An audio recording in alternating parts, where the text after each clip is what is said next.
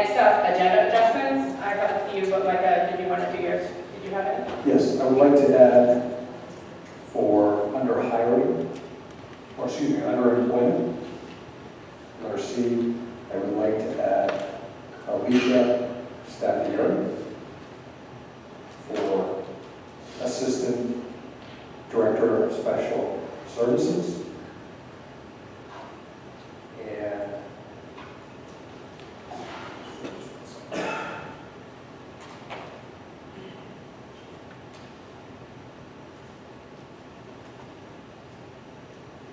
Melissa, what is this? Oh, Kathy, what's good for you, right? Her name's Lacey. Lacey, I have Lindsay, I knew that was right. Lacey, L-A-C-E-Y, Guthrie, for EdTech 3 at PADS. Did you have any others? I believe that was it for employment. Under committee acknowledgements, I want to add an item that will be there every single time for chair to address public comments from the last meeting. I want to have two one-time items. I want to have recognition of new school board member Brian Maziano, and I want to have co-chair listed as an agenda item. So those three adjustments, please.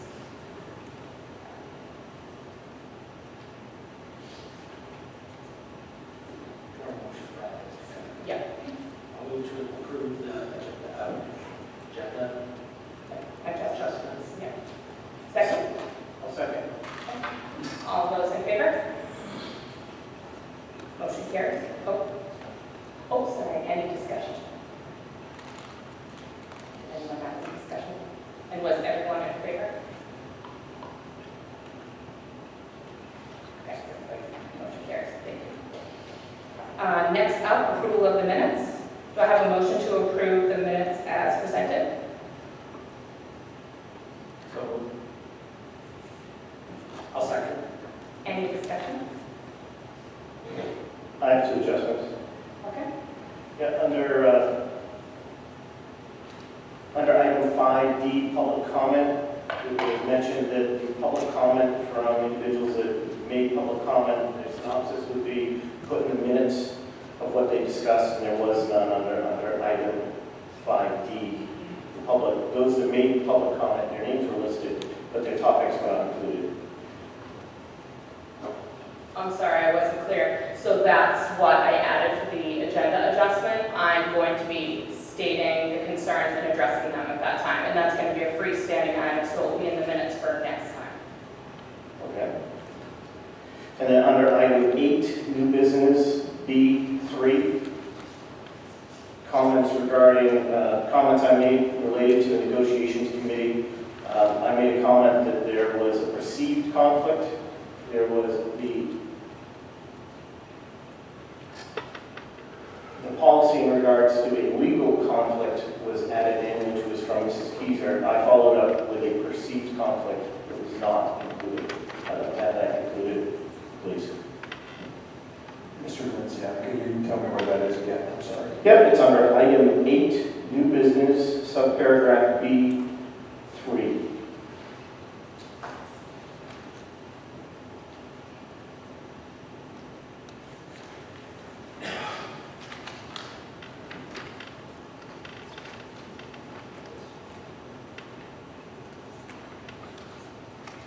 Perceived conflict of interest.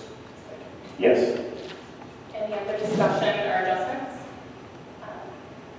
Yes, I have one. There, on the vice chair vote, it just shows how many voted. It didn't show who voted how. Can we correct that? I get it. Sorry, I wasn't clear, but that's why I added an agenda adjustment item to talk about that item. I just added an agenda adjustment to Yeah, talk. I wasn't sure if that was like what that was going to be about. So, yeah. It is. What did you want listed? What were you suggesting? Who voted how? As it's supposed to be recorded, who voted for who?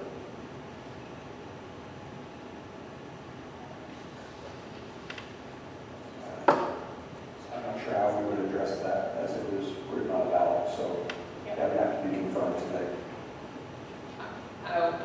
hopefully there'll be some clarification here in a minute. Where there's something specific that you wanted, anybody could go in to be able to see those ballots if there was any questions. Yeah, it doesn't, we don't go on record of how we voted, so I was trying to correct that. Sounds like you might be trying to correct that in a minute. Okay. Anything else? All those in favor of the adjustments? As discussed, our adjustments as discussed. Yeah. Motion carries. Next up, committee acknowledgements. And so what I will do is I will do first acknowledging the public concerns of last time. Like I can give you some notes that I have since I know you're taking notes for Jody. So it was mentioned that there was a school enrollment projection study, and the projected numbers for the past year were between 580 and 598 students.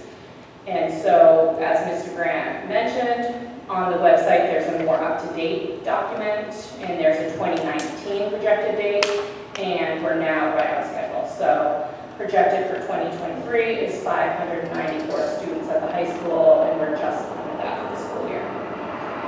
Next question that there was questions about the virtual vote and the roll call.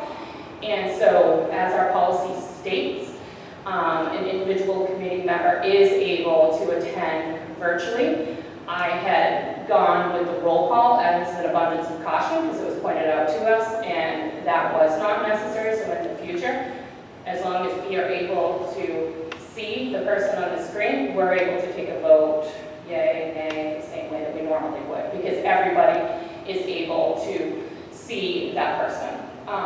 So there were some questions around that. And there was also some concerns about committee members, and I really take this as an opportunity to say there's a lot as committee members and the community that's gone on in the last year. There's been a lot of things that have said and done. And so I really look for this as an opportunity for us to be able to collaborate together and to move forward as a committee. We're not always going to agree at everything, and quite frankly, I think that that's good. That's what makes a committee healthy. We had a lot of great discussion last time, and so I just really look at us, committee members and community members, to move past that, because again, there's been a lot of things that have been said and done that I think we all can agree that we could have done better the last year.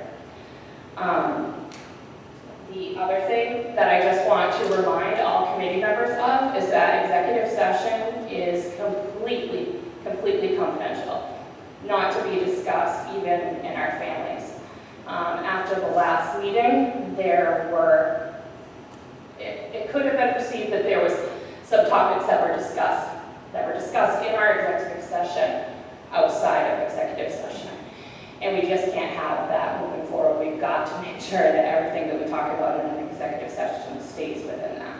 And so I know myself as a committee member, I can do better, and I look forward to doing better and working together, and I just hope that we can all agree that that's why we're here for the kids, and that we can move past some of the things that happened last year. So that was what I had for addressing the public comment. As far as the co-chair, I've heard the concerns that people had, and I'm using it as an opportunity. There's lessons learned, right? So there was a motion on the table last time that Chris was presented as co-chair. That motion should have been followed all the way through versus allowing a second motion to be on the table. So lesson learned that should have happened. There was no objection from any of the board as we did it, and that was the way that the board had chose to do it at that time. So because of that, I'm going to make a motion to move to confirm Chris as co-chair. We will say our votes out loud, and hold him, Do I need to second that? if you wish. Yeah. Second. Any discussion?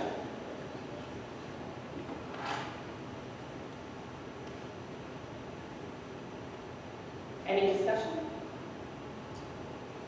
All those in favor? Okay, motion carries. Thank you. Any opposed? Any opposed? Motion carries. Next up, I want to give the committee an opportunity to acknowledge anything else if they wish.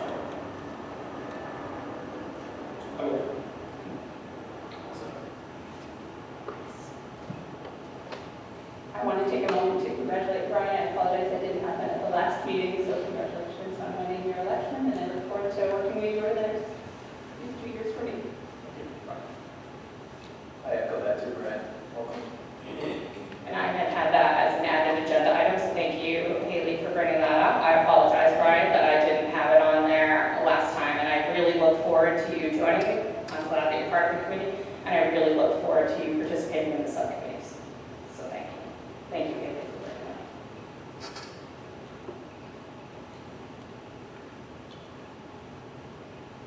All right, now we're going to move to public comments. So as we know, this is an opportunity for members of the public to comment on agenda items. You'll have 3 minutes to be able to present.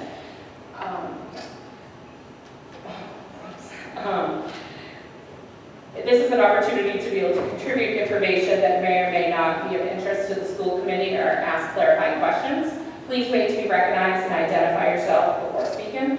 This is not the time to register complaints or promote a personal agenda. Please remember that you may not identify any person by name or job function, and I just ask that everybody be respectful and please don't have any comments or applause as people are presenting. And so now we would like to welcome Steve Thomas.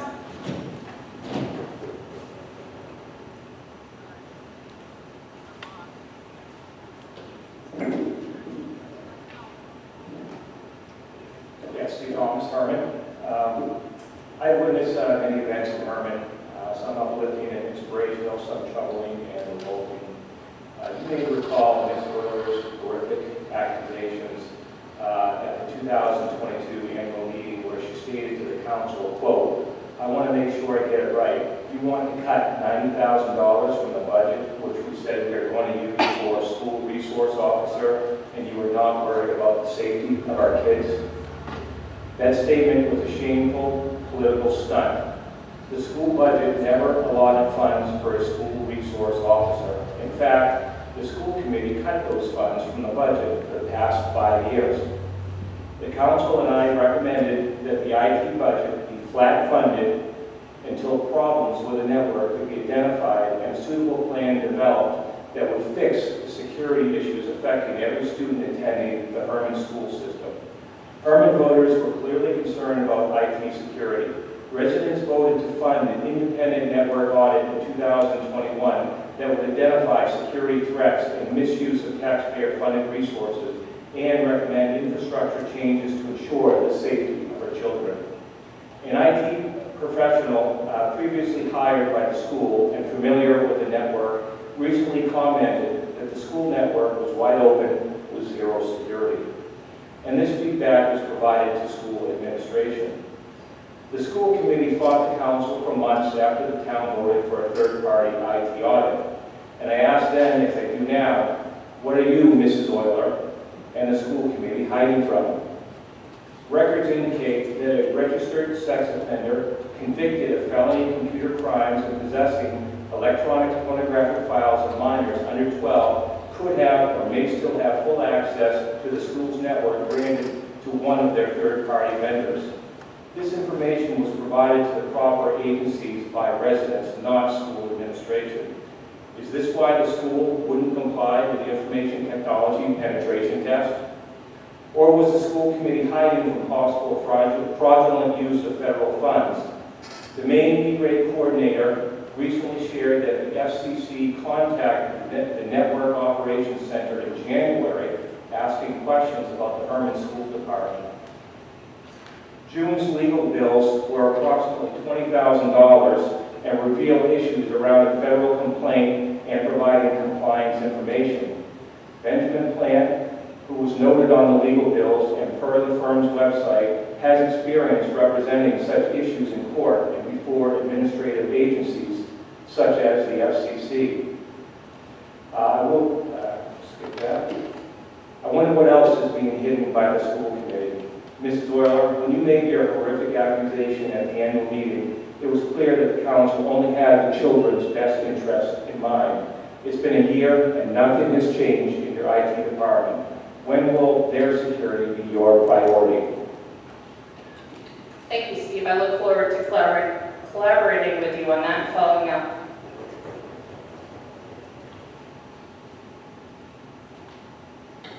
Next up, personnel. You have 2 resignations. The first is for Jeff Wheeler. Jeff has been the IT director since for the last 28 years. Obviously, not an ideal time for resignation to occur, but he had the opportunity to go to a situation that really met his professional needs. And so, obviously, very excited for him and all the things that he did for the district. I think, unfortunately, as I told him, I said you can be a hero in 2000, and now, you know, it seems to be swinging back the other way. I did a lot of really great things with the town, and did some pretty amazing things for the town council, for the town office, and certainly for the school district. You know, I wish him the best of luck. He was a very good employee, and he will be missed. And yeah, I wish him the best of luck in his new role. The second resignation that you have is Olivia Frazier, and she is leaving self-contained and has another educational opportunity to move on to. And so certainly, again, anytime somebody feels they're bettering their situation, we obviously wish them the best of luck and appreciate their time and service with the district. So those are the 2 resignations. Next up, transfers. Yes, I am seeking a motion to approve the transfer of Sam Good from the HMS self-contained EdTech room to the high school self-contained EdTech room. This is not uncommon for us at the educational technician level. Sam has worked at the high school here, and a lot of times these transfers occur based upon the student need. So sometimes they're moving with a student that they might have been a one-on-one with, or you know, based upon the number of students going into a program and graduating, leaving the program. So Sam will be coming back to the high school. He spent the last 2 years at the middle school, so I'm just seeking a motion to approve that. You have a motion? So moved. Second. Second. Any discussion? All those in favor? Motion carries. Next up, employment. Yes.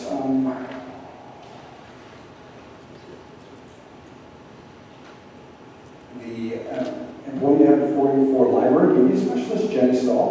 I'm going to be really excited, first of all, for Mrs. Stahl. She has a wealth of experience in the educational setting, and she graciously accepted the offer after being second the first time around, and so obviously that's not a fun phone call to make. I appreciate Mr. Walsh for making that phone call. We were very impressed with her in her interview. I think she would be a very good fit, and thankfully we got the news on our past candidate early enough where we were able to get Mrs. Stahl. She had a couple other offers on the table. So Jenny Stahl recommended for library media specialist. Do you have a motion? So moved. Second. Any discussion? Can I just verify that? Is that Brian? No. Jesse, Chris. Any discussion? All those in favor? Motion carries. We do have one more. Two more. 2 from the agenda adjustment. I sent you the resumes today. I'm recommending Alicia Staffieri for the position of Assistant Special Ed Special Services Director. Had a really nice conversation with her earlier today. She has been in the district now for several years at the elementary school in the self-contained room.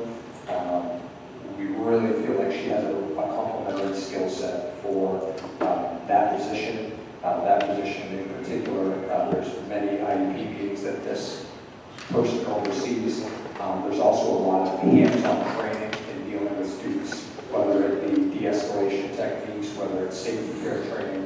And she has the gamut of dealing with students who are either emotionally distressed or behaviorally distressed, whatever that might be. And obviously, from an internal standpoint, we've got to watch her work for the last several years. So just thrilled, very challenging to replace, but I told her today, we don't not hire because of the hole that we'll create, right? It's about fit. So Alicia Staffieri for that Assistant Special Services Director. Do we have a motion? So moved. Second. Any discussion? All those in favor? Motion carries.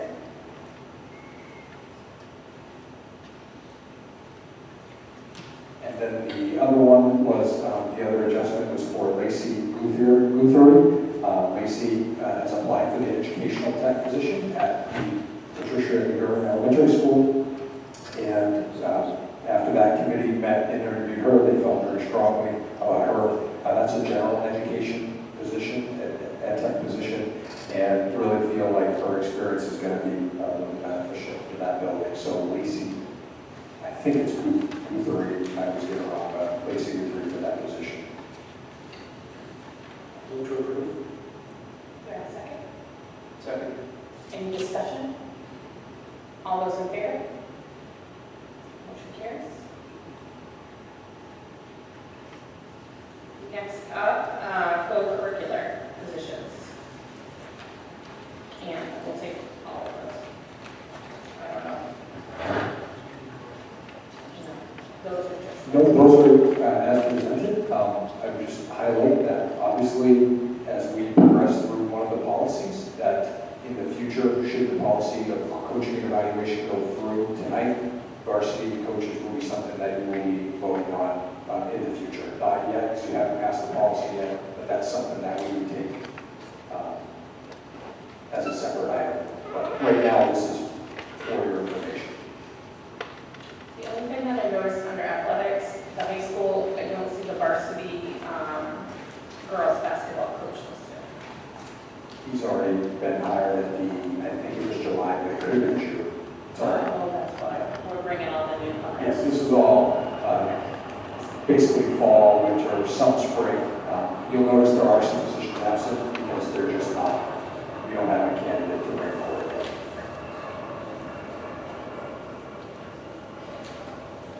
Next up, old business, excuse absence of school committee members, and I don't believe we had any last time unless it was, we don't have to do students, no. Okay. And then second reading of policy. So, do we have a motion to approve the second reading of policy?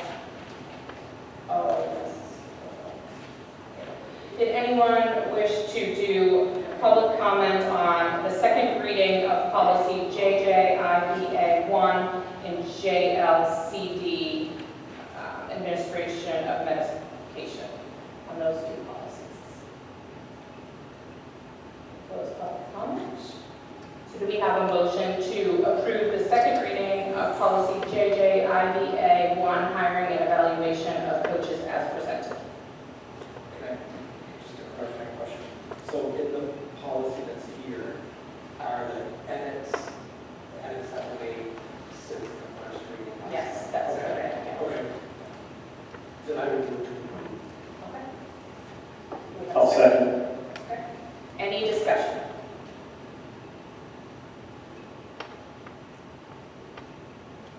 All those in favor? This is on both, right, or? Okay, actually, yeah, let's just, thank you. Let's do the hiring and evaluation of the coaches for now. Any discussion on that one? Okay. Can I get all those in favor for JJIBA? Motion carries.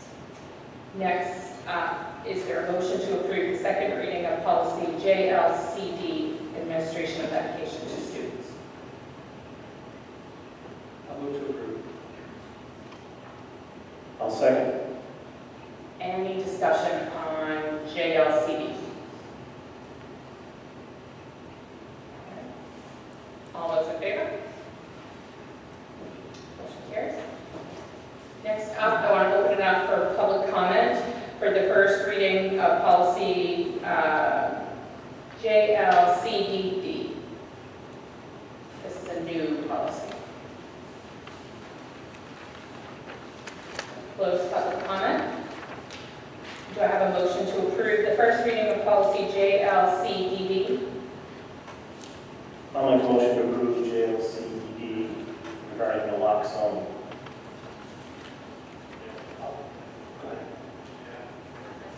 Okay. Any discussion on that? I do, I've got one point.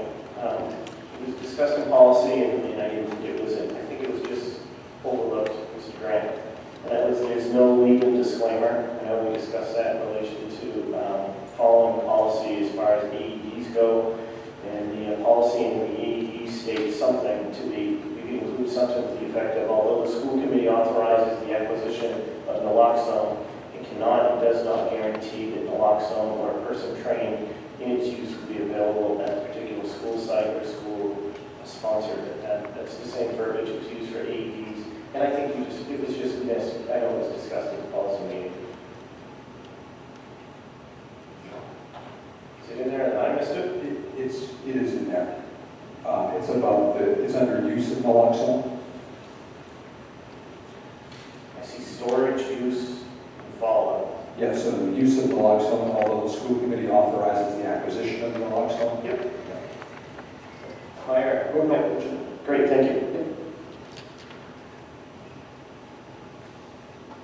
Any other discussion? Yeah. Just one minute, please. Yeah, what letter is it, Brian? It's actually not lettered. It's under use of naloxone, the second line down.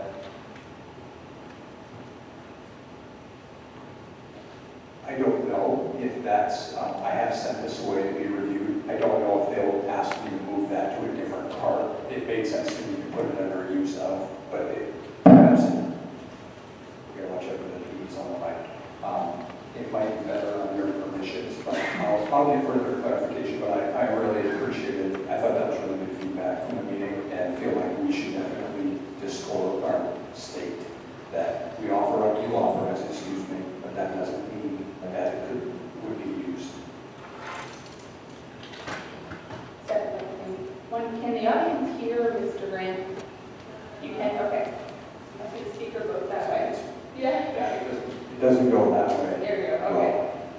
I agree, I was going to say something about the liability to releasing staff, you know, if it wasn't available. So I did, you will run that by the attorneys before the next second reading, okay, perfect. Any other discussion? All those in favor? Motion carries. Would you just remind me who first and seconded, because I didn't write that down. I think I first did. You first, right? And then you seconded it, right? Good, thank you. Next up, I want to open up public comment for the Main School Library Network. Agenda item?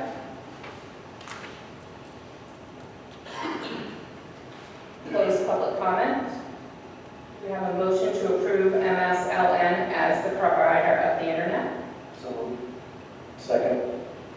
Any discussion? May I follow up with something from the tech committee meeting? So at the tech committee meeting, hold on, just get my first here. It was Jesse and Brian, right? Thank you.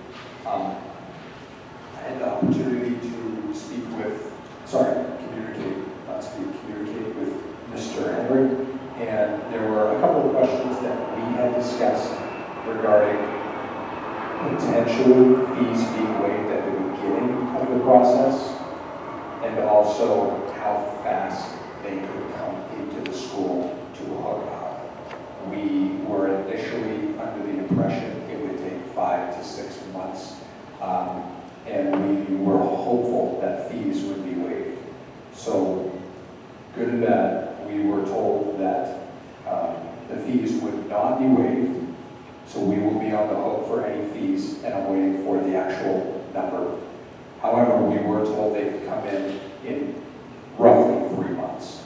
So that will be a significant advantage to the district, because if they could come in till after the contract expires with First Light, we would have to put it back out to bid.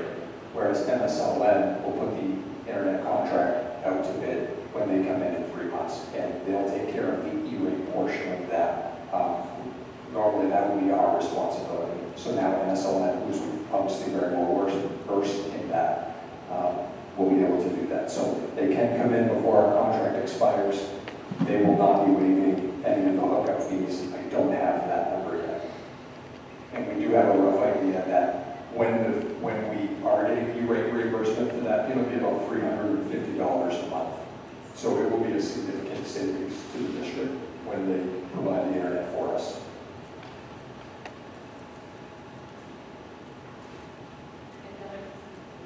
Any other discussion? So I would say that'd be in around the November timeframe. Yes, it should be, it might even be October. I told him I would be contacting him tomorrow morning with the committee's decision. And then we'd have breakage fees for First Light for 2 months. Till December, Until December.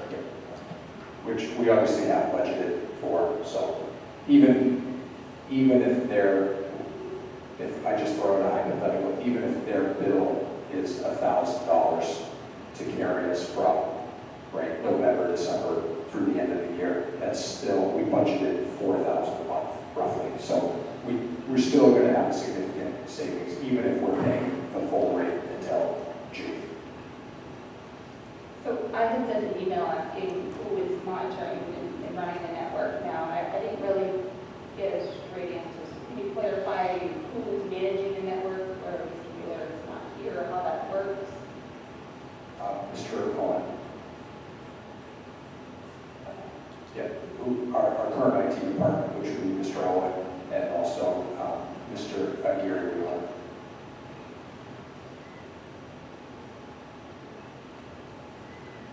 Any other discussion?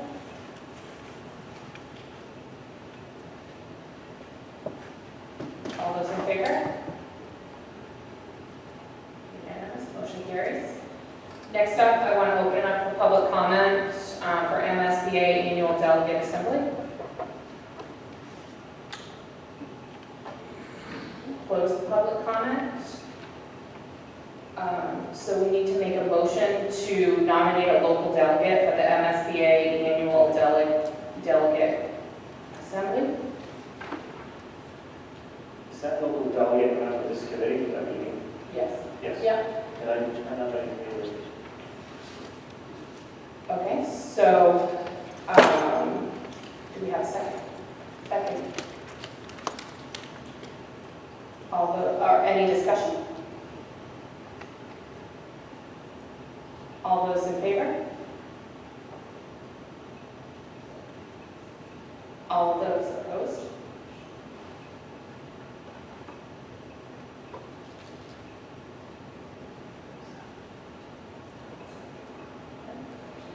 Next up, a motion to nominate an alternative delegate for the MSBA Annual Delegate Assembly.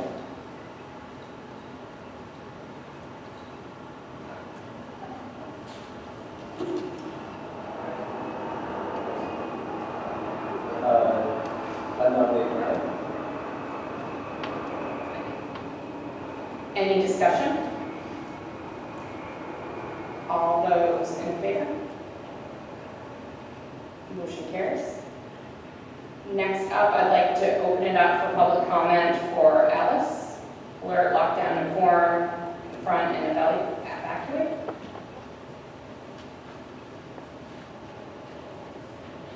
Close public comment. You might get some information. Mr. Freeman? Hold on. Let me just get there in my notes.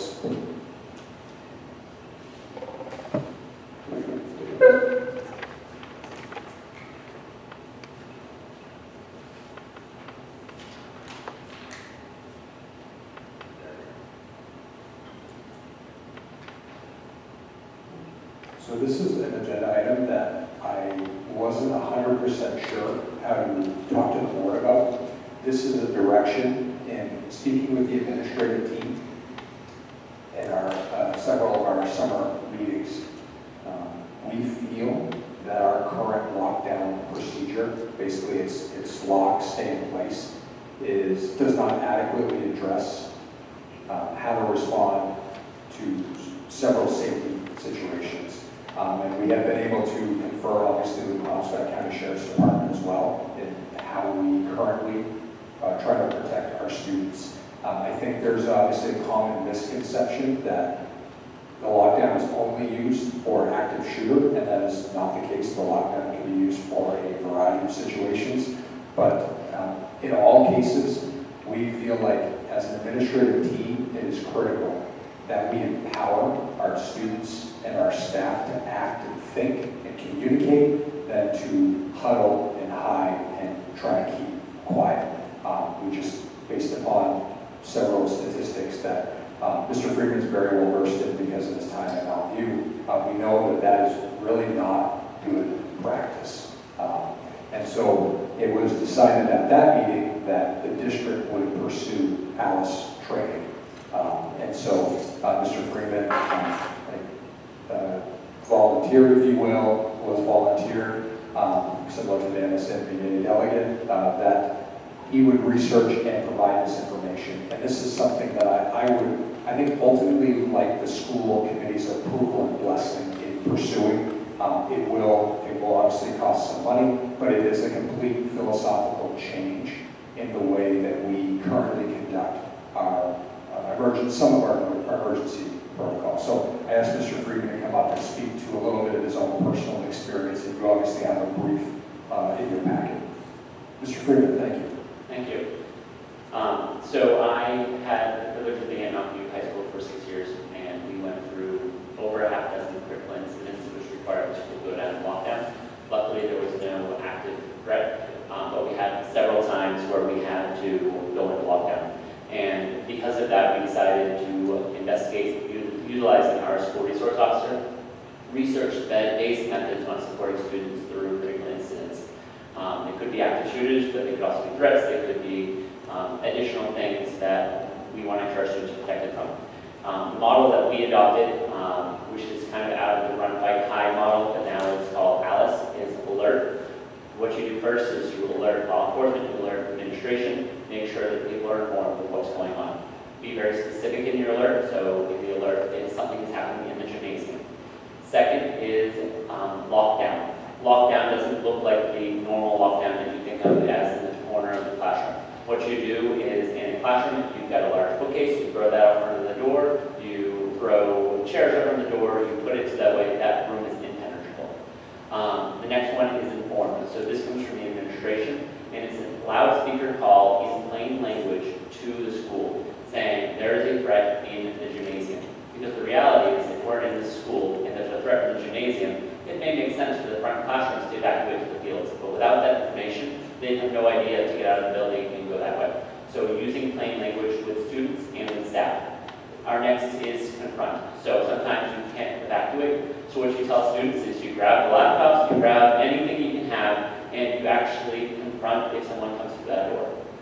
You throw things at them, you make it so that they cannot get to you, and if you can, take down that individual. Lastly is evacuate. I said evacuate. Inform, confront, evacuate. Thank you. What this would entail is in October, myself, Stephanie Beaverstein, and Melissa Davis, along with our school resource officer, Deputy Boyd, would go to Pittsfield for the training. They'll train the trainers. So what would happen is we get trained for 2 days. We would come back in November, and during the 2 days of November vacation that we have staff on site, we would train the high school staff on the first day, and we would train the middle school and elementary school staff on the second day. And then after that, we would create a plan to train all the students. It looks different based on grade level. So elementary school level, you books, you read very much like cartoon books to them because they're hard to understand, and we want to make sure that we don't scare the kids. Middle school, you ramp it up, but honestly, at the high school level, at Mountain View, we're training students what this would actually look like if something were to happen. Because the reality is we want every single person in that building knowing that you you are empowered to do what you need to do to protect yourself at that moment. Any questions? At this time, I would take any questions, and certainly Mr. Freeman, I'm sure, would take questions about his own personal and professional experience with Alice. I like it. It closely resembles the training that I've had. I do have one question that I gleaned from it, and that is, it's important to note that the Alice program should be implemented in conjunction with the guidance and support of local law enforcement agencies.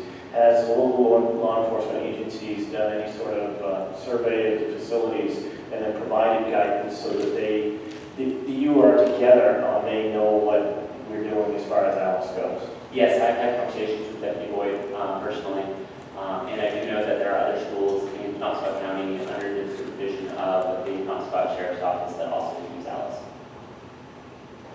This is something that would also be part of our fall conversations that we would keep them appraised of where we're at in the process, where we're at in regards to training. As you know, we had several agencies in here last week doing drills. We have a very good working relationship with Penobscot County. We'd like to keep it that way, and we would certainly, wherever Deputy Boyd or any of the administrators felt like it was paramount to bring them in, the door's wide open for them to come in and help us. So, did you say there was a cost involved? I don't know how that works with the budget, and then the other, Yes, so the total cost of training will be, you can see it's embedded in the second page of Mr. Freeman's outline. It's $2,996, about $750 a person. Our plan would be to have 4 people trained. As you can see, one of them is Deputy Boyd. We have money in our, we budget money for courses, training, PD, so this is not going to be an extra cost. This is just something that, again, this is more philosophical. This is a change in the way we think and approach a certain or a very specific emergency situation. yeah, I fully support it. I think it's a great idea, and I'm thankful that you guys are working on that. The other question is, did you say this was yearly, or fundamentally you start and you kind of just practice? So that's a great question. The first training for Deputy Boyd, myself, and whoever gets trained, whoever we decide to get trained, is 2 days. Then the staff training is about 3 hours for the first year, and it's an hour follow-up generally each year after that. In addition, you do train students because, again, you don't want to go to this model without training students to say, this is actually what we do now. You don't want them to do something completely different than teachers. So you do train students, and that looks a little bit different the first year than the subsequent years. The first year you actually do legitimate trainings trying to reprogram students like this is what we do now instead of what we did before. After that, when you do your lockdown drills, you do lockdown drills that are more scenario-based, and then you use the facets of Alice to do it lockdowns. Haley, you asked me about annual training for the trainers. Do you need to go back and get trained every year as trainers? There's an online portal that we'll have to go through each year. It's minimal cost, I think it's like $50 to get recertified right now. And so it'll be like a fire drill, the lockdown drill, that will incorporate, is what you said. Sorry, I'm having a hard time. Okay. Yes. Okay, thank you. Currently, it is not uncommon for local law enforcement, Penobscot County and Hermon Fire, to come in during a lockdown drill and an evacuation drill and time us to evaluate how quiet the rooms are. Now the model will be flipped, and we'll be able to bring them in for the actual live trainings of this as well. Obviously, go ahead. Separate but related, is law enforcement or any sort of personal protection when they did the training here earlier this week or last week, did they provide any sort of report or assessment of possible weaknesses that we could have within the school physically? I mean, back in my day, I call it a threat assessment, but they would look at things such as windows that aren't properly covered, doors that aren't always locked. Is that sort of assessment available for our district? So to answer your first question, no, we did not receive it. From their training last week, that wasn't for us, that was for them, but they got to use a school. Deputy Boyd, do you want to speak to, are there any threat assessments that Penobscot County or another agency could provide us with?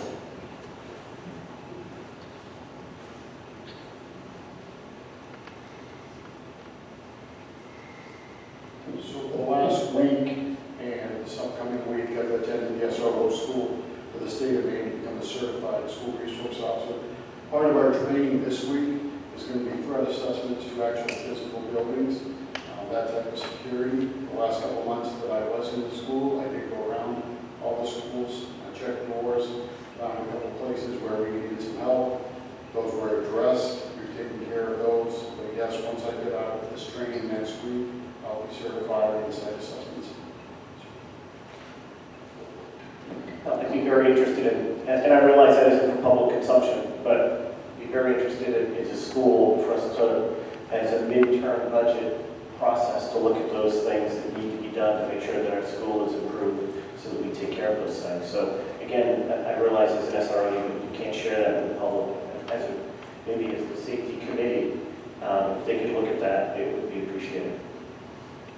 I think this lines up well with getting into those facility meetings and then having a time of, okay, now we're going to meet as a safety committee, talk to Deputy Boyd, see where we can allocate money for areas of weakness. Yeah. I also think it's important to note that we go through our emergency plan every year. Deputy Boyd, myself, Mr. Walsh, and Ms. Davis will be meeting next Wednesday before school starts to review our safety emergency plan, and one part of that plan is mitigation, to look at all the different types of events that could happen and how we've got plans to make sure we address them appropriately. That plan will be provided to you before the September board meeting. Obviously, I know making sure everyone's safe is the first priority, but word travels fast too. So how do we communicate to the public if we were in lockdown and then we're secure? Does that make sense? So we didn't have any middle school that ended up us in lockdown last year, but that it's an immediate, normally in these situations, central office is the communicator of information to the district while we manage the situation at school. A central office, on situations where we can call ambulance, they're informed within seconds, and that information is disseminated very quickly. Part of that informed in Alice is to inform everybody, and not just to inform within the building. Our emergency plan has a very clear, I would say, chronological order of if we were in a real lockdown, there wasn't a drill, that communication would go from the central office to parents. There's pickup points for parents. We have evacuation secondary sites throughout the town, and we would begin communicating per that plan. Is there going to be communication to if there was a drill? In my past district, yes, we would communicate that immediately and beforehand. And when we do make the transfer over, in my past district, then I would, we would send a letter to all parents saying, this is what we're doing now, this is why we're doing it, making sure it's very well informed across the community that we are a Alice district. Because when we do a drill, it's like a real life situation and first responders are coming, or how does that work? We inform first responders that we are going to conduct a drill. That way they don't get the alarm and come obviously rushing in. And I think anytime you perform a lockdown drill, it's important that you inform, but you are not going to be, this is the date, this is the time, and he's like we say, we're going to do a drill this week, and that's how we prep the kids. We're going to do a lockdown drill, it's going to be sometime tomorrow, and so you want them to be aware, and there's certain people, whether it's an IEP plan or something of that nature, that you make aware, but you do want there to be some element of, it wakes us up. It has to be like it would be, we have to simulate how it would be in real life. So we try to, it's like gradual release. We talk to them, we talk about training, what you do, we prep them, and then ultimately when you have that first real live drill, you're hopefully doing it the way that you've practiced it many, many times. And speaking from the middle school, we immediately, within 10 minutes of doing a drill, posted on Facebook and inform parents through the weekly update to make sure they always know. I think following up with Facebook at the middle school and at all schools, we're very good about making sure we communicate those things out to parents.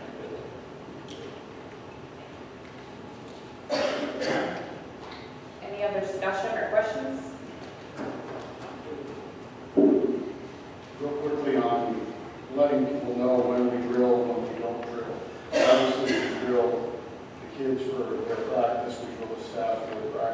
What we don't want is the public knowing when we're actually drilling. That creates other problems that we really don't need. They know exactly what our protocols are, exactly when we're doing it, when we're at our most vulnerable, because during some of these drills, a lot of these students will be outside during some of these drills, and we don't want that. Thank you. Anything else? Any other discussion? Thank you very much. Next up is reports. We had a great suggestion about administrative reports. This isn't really an agenda. Oh, yeah. I would like a motion to approve sending our the appropriate trainers to that. It's probably going to be the 4 people you see in the packet, but I would like a motion. Sure.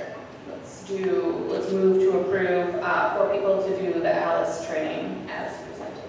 I move to. I'll second. We did the discussion, but did anyone have anything else? All those in favor? Motion carries, it's unanimous. Now we'll do the reports, and like I mentioned, under administrative reports, we have a great suggestion, like just in the future, we can list out maybe 1, 2, 3, 4, 1 being high school, middle school, pads, and miscellaneous, and it will give me an opportunity to say to the committee specifically, do we have any questions for the high school? And so at this point, under administrative reports, we'll take them as presented, but do we have any questions on the high school administrative report? I did have one question. If I understood it right, what were the numbers? I thought they were projecting 590 and it said like 574 enrolled. I'm sure that may change, but here it goes. I wondered the same thing, but yes.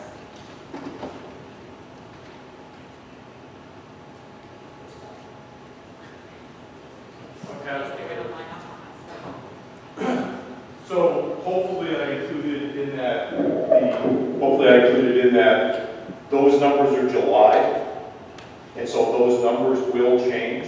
I hope I wrote that right in there, because over the next 3 weeks, we will fluctuate, and it happens every year. So those are the numbers as of whenever I left for vacation, July 30th or something along that line. We've already gone up 9 freshmen since we ordered the laptops. And so I did let Mr. Owen know tonight we're going to have to order more laptops. So those numbers over the next 3 weeks, and especially the last 2 weeks, kind of go nutty. So anyone who's moved in to Hermon, Carmel, and or any new students in Glenwood who are coming here, they all wait till the last 2 weeks. And I know Mrs. Smith is here tonight. The last week is just crazy, chaotic, people coming in to register. So that those transient numbers are always at the end of August. Okay. I did see that, but I was surprised to see with high school it being that low for this time. It will, I don't want to say unfortunately, that number will change between now and the first day of school. And even the first week, it will also change. Thank you. You're welcome.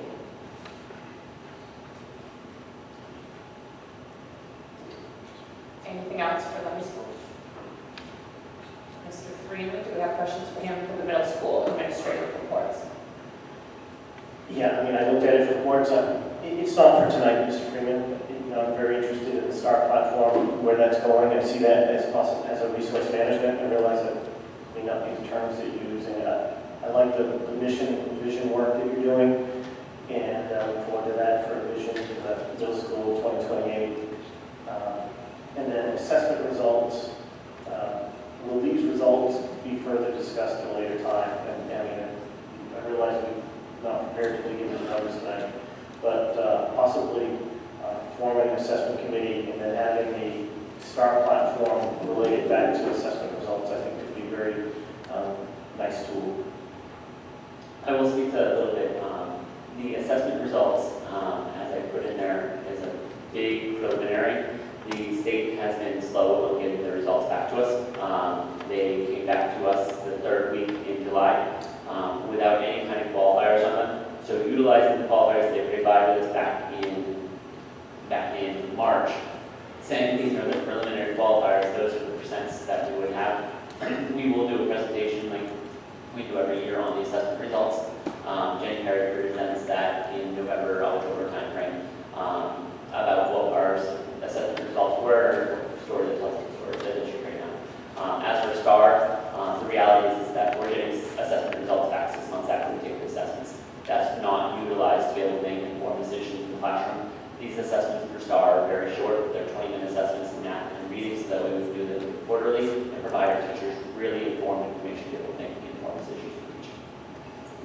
start provide like a consolidation at the end of it so you can compare what STAR is telling you and then what the state results are, so if there's any correlation or validation between the two systems? They do have a comparison, and they do make predictive expectations for what you should see on the state assessment.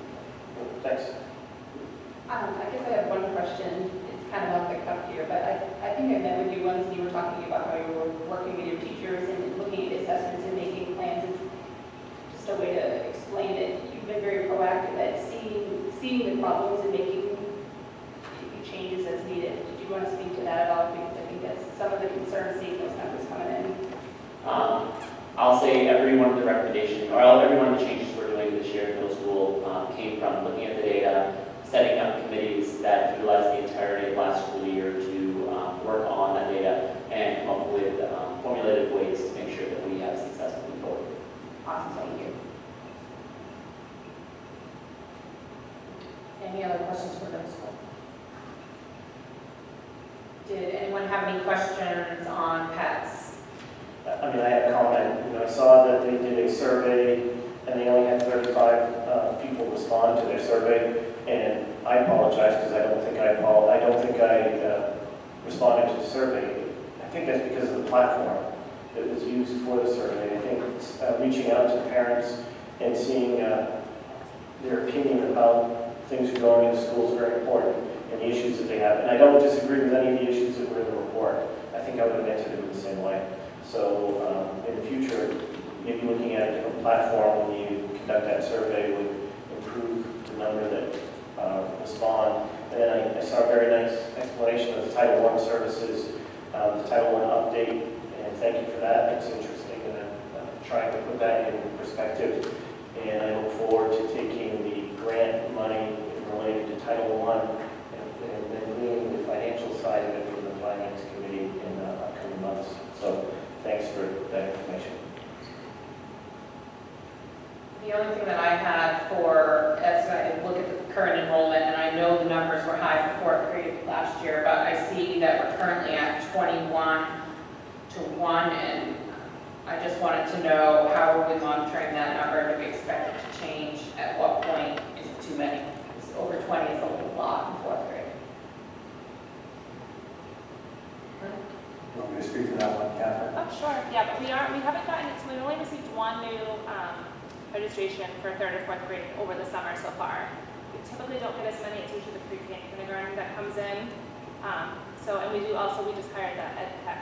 Lucy Beckery's going to be working directly with third and fourth graders to provide interventions to them due to their high numbers. I heard her say they had one application for third and fourth grade. I lost everything after that. I heard her say that they have an interventionist that they're going to be using between third and fourth grade. Yeah. As you remember from, I think last month, it could have been the month before, the number that I've been closely watching is the 85 in kindergarten, and that was a number I had, warrant's not the right word, but a number I was very concerned about. We had an increase of 5 a few days ago.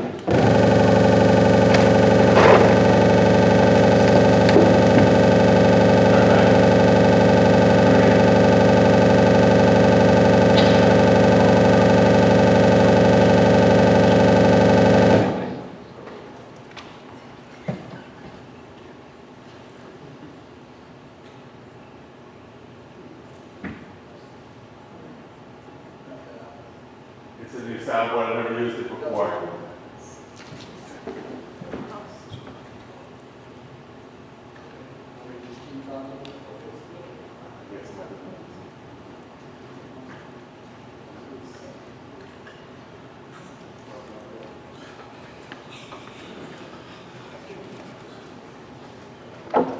You didn't hit the power, did you? No, it went up on its own. I haven't changed any settings on it. It's just, you're gonna try that? Can you hear me now? Thank you. Yep, you're welcome. CMP cut the power today, and for the track. And we've been on generator power all day, and I think we just flipped back. We were told that that may happen, so. For those at home, did your camera trip too? Just so you can check that. Yeah, I'll need to, somebody can type into the chat. Alan, would you let us know about the live feed? Give it a thumbs up. So this is streaming.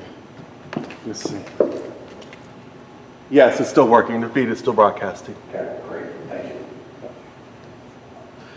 What was I talking about, kindergarten? Yeah, so I think it was a week ago, it could be 2 now, we gained 5, but then this usually doesn't happen. We actually lost 5 in almost simultaneously through moving. So right now we're still at 85, and the number I told you is about 91, 92. So we are holding at the 5 classrooms currently in kindergarten. All right, next up, all the miscellaneous reports for the admin. That would be curriculum guidance, AD report, etc. Yeah, the curriculum, I had a note that there's a main through the year assessment. You know, those assessments, since I believe, and it's the same assessment that Supreme was talking about. When can we expect those? And then how can they be broken down? I know I spoke with Mr. Grant about, you know, information drives decisions, and I'm a resource manager that looks at if we've got an issue in a certain grade, we as resource managers, budget managers should look at that. And then I'd like to see a format where rather than trying to push all 3 principals through all in one night, if we could maybe have a quarterly, you know, each principal speaks quarterly, so we'd be able to spend some more time with the information they have, specifically to their student assessments. And that's why the main through the year assessments, I see that there was the administrative report came through, and that I believe there was a note somewhere that they're looking for parent-friendly. It's just how can we get that data, and then can we break it into small chunks so that every month we can deal with a specific school to see what issues they have, so we can actually address them rather than just hear you and say, thank you. Oh, that's a good idea, thank you. I can speak a little bit about the result timeline. Would you like me to? So we got an email from the Maine DOE on July 18th. It said that our score reports, preliminary student score files will be on July 24th, which we received. That's the information I've provided to you. They said instructional area RIT scores and achievement level score reports are anticipated in mid-September. They did say that this is the only time that we're going to see this major delay in the time that we get the results. They've said this year after year after year, but we've been given a timeline right now of mid-September from the state of Maine. Perhaps something the board would entertain when Mr. Gardner was the superintendent. All 3 principals gave a report in respective months, like November, December, January, or December, January, February. Because like Mr. Friedman said, September, I think, is optimistic. I think by the time you get it, you analyze it, and then you have it ready for public consumption like a board. You know, I think November is pretty reasonable, but when those scores come out, we can certainly plan something like that, where the principals can report out on their 3 respective buildings. It's whatever order makes the most sense. I just don't know when the results will actually come out. That's the only challenge. I'm sure it's standardized. Is there, like when I studied to take the test, I would say, look at the screen and tell me how many out of how many did you come home and tell me, you know, kind of, I could gauge whereabouts where he was based on how many questions he had. It seems hard to believe that we would take an exam and not know some sort of information about our school. It doesn't give you some sort of data that you can print out. So prior to this spring, we had that ability. And then the state of Maine was told by the federal government that we were not following the federal guidelines around assessment and that our assessment results were not valid. So they went through this process pretty quickly from January through March and released the information in March about what this new test would be. And the reason they are delaying the results this time, according to them, is because they are validating that they are consistent with what we expect across the federal level. The NOIA scores are instantaneous, or within 24 hours. But I remember a day, Mr. Walsh probably remembers a day, when it was the NBA, and it was not until the next, you take it in the spring, and you wouldn't get it till October or November. So this is not uncommon. We've just been spoiled because we've had an NBA test for the last 3 or 4 years. And not that the state of Maine does anything incorrect. correctly. The fact of the matter is they utilized the assessment tool that was not approved, and now they are trying to validate, calibrate the scores after we took the assessment that was not intended to be used in such a way. So we're back to, and I can go through the 15 different assessments we've used in my 22 years here. So we're dealing with them and trying to figure that out. So I have a spreadsheet that I'm sure Mr. Freeman did as well that had 135 columns on it, and I deleted all but 3, but even those scores are raw scores. So I'm not trying to caution anyone, but we need to know from the state the calibration, the validation before we can even look at a 247. I can look at the read and I know what that is. I don't yet know from the state what that is. So that's the piece. What they sent us is a spreadsheet. It's certainly not worthless, but it doesn't tell us what we need to know before we can then report it out and make changes from it. That's the difficult part. Are we still taking the waivers in conjunction with this? Yes, yeah. One of the only questions I had on the AD report says all high school students will get free admission. I wanted to make sure that's all Hermon students are getting it free, correct? Like elementary and middle as well? Yeah, we just haven't figured out the card pass for that yet. We think we have a way to print ID cards for all students, and so we're just making sure that that can be done, and then that would be all Hermon school students. Awesome, thank you. Will we take Micah's report separately, please? So, and then to what you just said, I had an idea. What if they print to be like they get their pictures done? Is there a way for them to like print a photo roster that can be kept like the person that's checking at the booth? I know, like say the kids forgot their card and then you can say, oh, you're, Micah Grant, that looks like you, and let them in that way. Is it because of the timing of when pictures are done to when the first game is? I don't know. I love the idea though. It's just it's the vendor who we use for photos is different than the vendor that we're looking at for the cards, just because of the way that the capabilities of the two vendors. And we feel like the card vendor, this is what they do, they're designed to do it this way. Certainly in the future we can look at ID cards that come right off of pictures, but we just happen to choose this vendor and print a card for all students. So, okay. I already spent the money. Kind of a good facilities?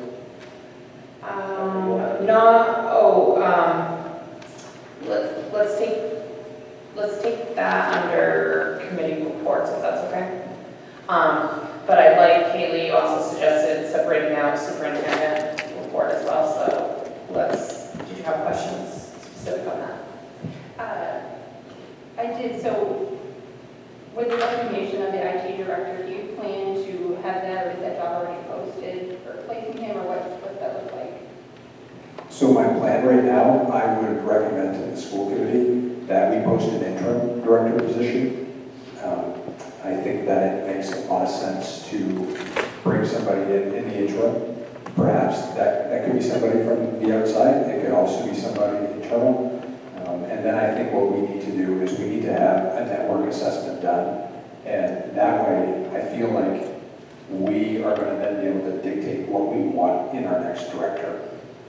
Because we might, if we hire a director and we then go into a season of getting RFPs, switching to MSLN, I just feel like the committee should steer what they want the school network to look like, and then we go and find a director that fits those needs. So my suggestion would be to post for an interim, hire an interim director at the next meeting for the remainder of the school year, and then go through your RFP process, upgrade the network, fix the network, change the network, whatever that process looks like. And we're starting to get into those conversations at the tech committee level.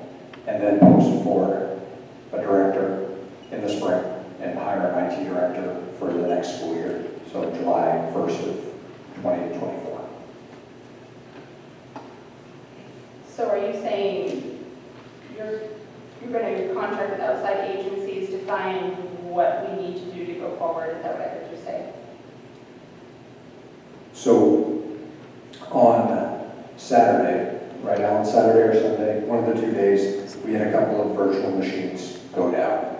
I don't know exactly what that means, but Alan spent a significant amount of time on Sunday talking to Jeff and Bangor IT on how to fix those. He then, correct me if I'm wrong, you fixed the problem. Yes. And so what I would like to do is bring in a support company who can look at our network and help us currently until we can put a new network in place.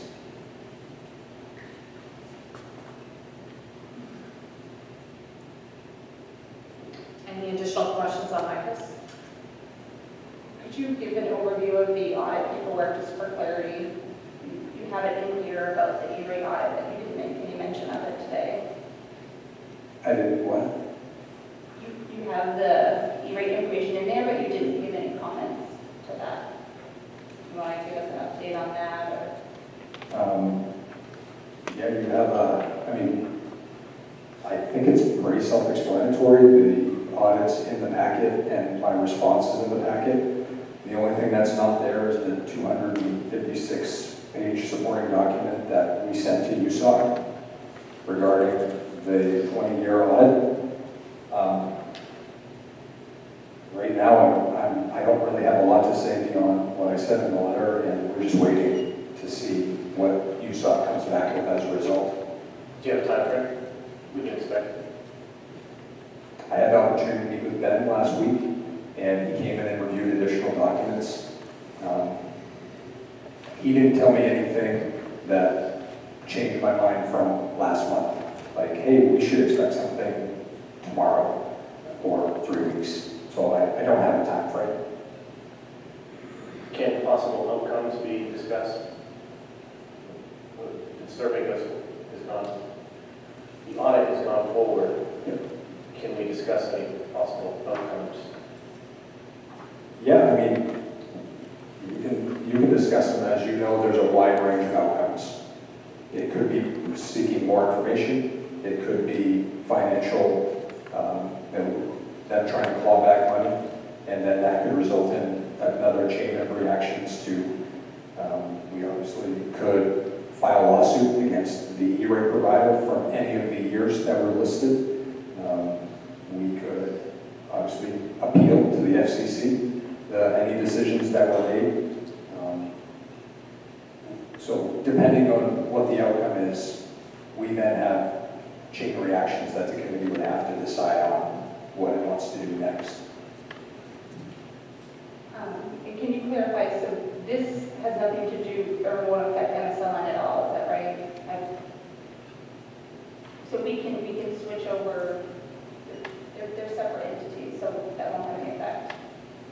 Yeah, no, this has no impact on MSLN, and I hope people understand that this is not for this year, this is not for last year, this is from 02 to 22. So they're looking at a 20-year time frame, which I think you pick up from my letter. We argued pretty vehemently against a audit that went past our federal mandate to keep records for 10 years. We're pretty disappointed that they feel they have the authority to do that. So right now we're waiting to see if they start going after money or if they request more information. So will that affect our funding in the meantime, or will just, because I think you said the $350 rate for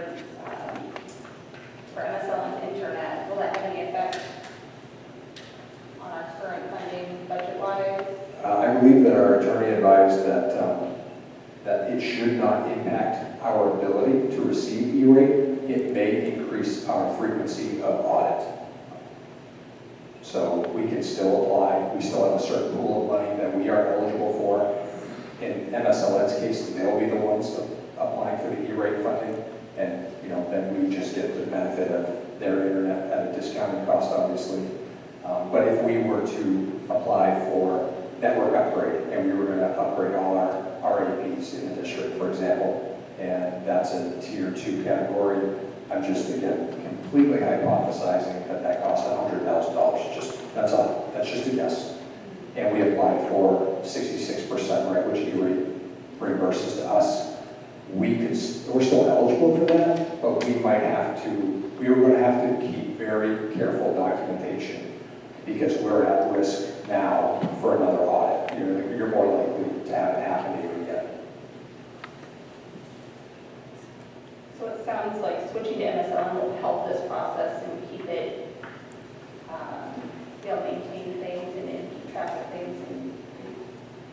We switched, I think using MSLM, certainly using somebody that most schools use is obviously a benefit, but we switched E-rate providers 2.5 years ago. E-rate consultants 2.5 years ago, and we feel, as you all know from our conversations, we feel very strongly about our documentation over the last 3 to 4 years, since 1920 in that range. It's the 16 years prior to that concern us. Okay. Any other questions for Mr. Grant on the superintendent report?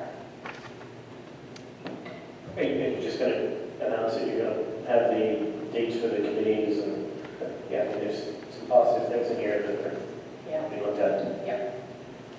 Let me just get to my report so I don't give you the wrong date. So I had said this we did a stacked tech committee and policy committee meeting on August 2nd, 1st. Yeah, something. And one of the things that I really liked about it was that tonight, obviously, we'll have the opportunity to hear back, but I really like the idea of having a standing date. I love the idea of having a stacked meeting. They might be a little bit, long afternoons, but at the same time, it just allows you to transition from one thought to the next. And they're always a little, about 6 days before a school committee meeting. And I think that's really advantageous for the committee members. It's good for me. It gives me 3 weeks to do any research, gives you time if you're part of a committee or you're going on a tour somewhere, things like that. So at that meeting, I had initially said I'd like to do it Thursday for school committee meetings. However, the packet comes out on Thursday. And so if there was any change, if we drafted a new naloxone policy, for example, out of those meetings, that would require an agenda adjustment item. And obviously we try to limit those, especially, you don't want to agenda adjust for policy. Like that's not a good thing to adjust for. So I was wondering what the committee, or how the committee felt. I would like to do standing meetings, and right now I've got tech committee, finance committee, and policy committee for September 5th. That's 6 days before the September 11th school committee. And I have 3, 4, and 5. They may end up being like 3, 405, 510. But regardless, they'd be right here at the high school. And then when I get the facilities document back, then I'll start working in that committee as well. That could be on a different day, just because we might tour a site, and I can see that maybe being on a different day. But I really like the idea of stacking those 3 committees. But I did change the name from Thursday to Tuesday. So it'll be a standing meeting, typically the Tuesday before the board meeting. I think that just provides the opportunity for the committee members to be able to plan ahead and community members that want to be able to attend. So I really like the idea. And then the plan would be for the agenda to come out on Thursday or Friday before that Tuesday, similar to a school committee meeting. And it would give people the opportunity on those committees to meet with me, work on the agenda, post it on Thursday, Friday, and then you have your meeting on Tuesday. Then we can post another agenda for school committee on Thursday, and then have a school committee meeting Monday. Nope, I like the idea of having the standing committees and having them on a regular basis and on a predictable date. I think it's great idea.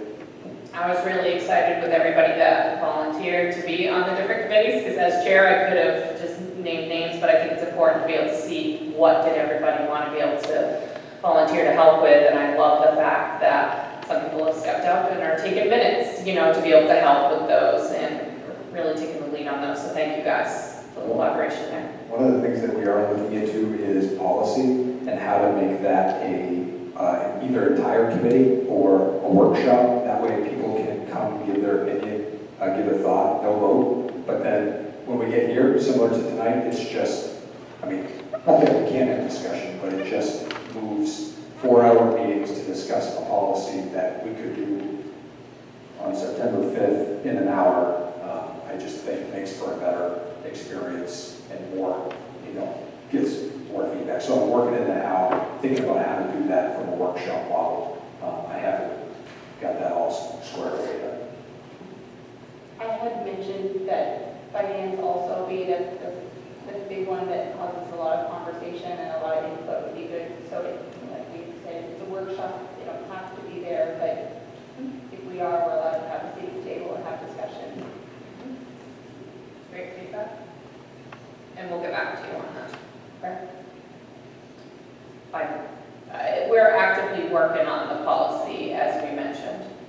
The contract with RSU 87 states that they have to have equal representation right now. I recognize that as chair, I don't have to be the one, and honestly, I want input from others on there, so that's why we're looking to see what we can do, because I want the input from others at the policy committee meeting. And where will those be posted? Will you be updating that? That was one of the goals last year. You can write your goals forward for this year, but where will you be posting those meetings so that the public can know? Wherever Jody posts them, I can ask her to put that. I don't know, Jody posts them. So they'll be posted right where they normally are, and now that we'll have the freestanding dates, and if we as a committee all agree that, we're okay with the September 5th, then I would assume Jody's able to post them as soon as possible, really. Yeah, post the time, the dates, agenda, just before. All right, so let's move to those subcommittee reports. Anything for facilities, track, and safety? Brian, I know you had something for facilities. Yeah, on the facilities report, not necessarily the facilities committee, it's our, you're going to shame me, I have to put my glasses on because you're taking me out of sequence. Oh, the PFAS. I saw the water treatment issues on PFAS that there's been a delay. I just wonder if there's any updates or timeline on there's been a delay on the design, and then are there any additional costs that as a result of the delays are happening with the PFAS issue?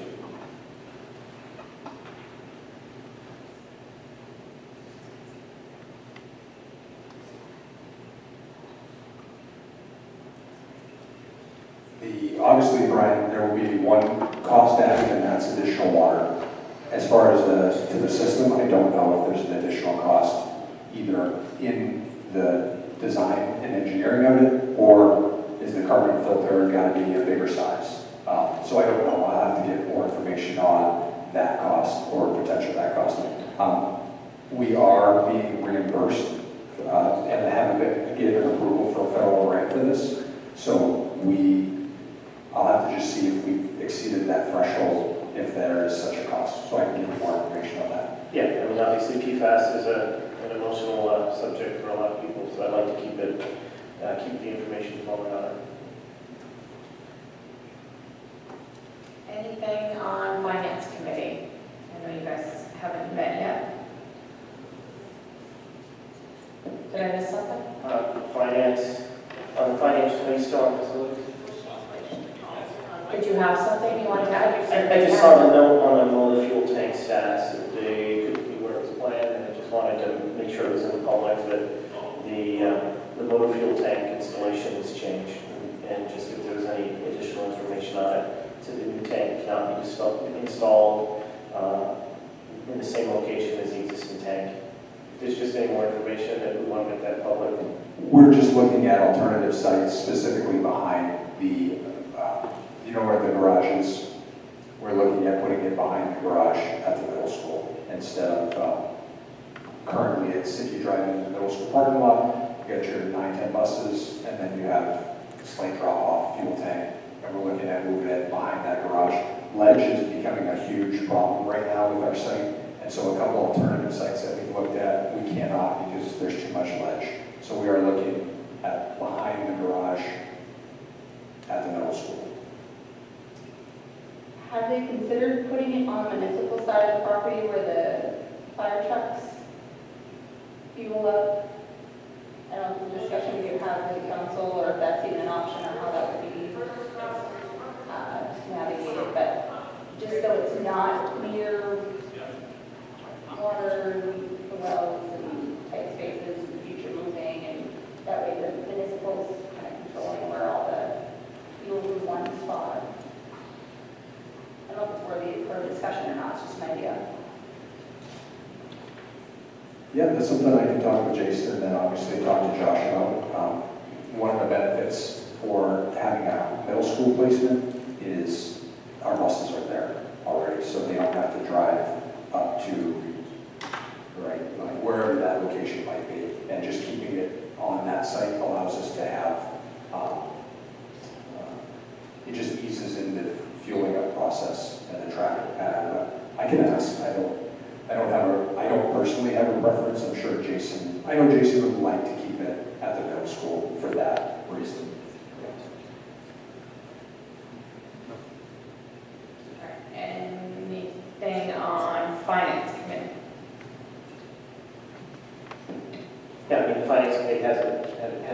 meet yet, but I did have, you know, a couple of questions, comments for the finance report, obviously. We'll keep it for the first finance committee. Just kind of as a general, did the July budget meet or exceed the projected cost expectations for July? We are at 6.2% of the overall budget in 1 month. You know, are we on a flat line budgeting for a month, or do we use a cyclical budget that is based on months? I mean, do you have a forecast for each month and we get July's numbers?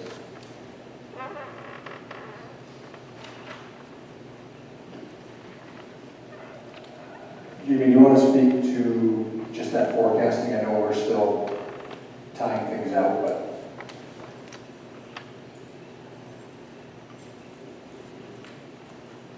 Another question to James before you run away. And then I'll have another one.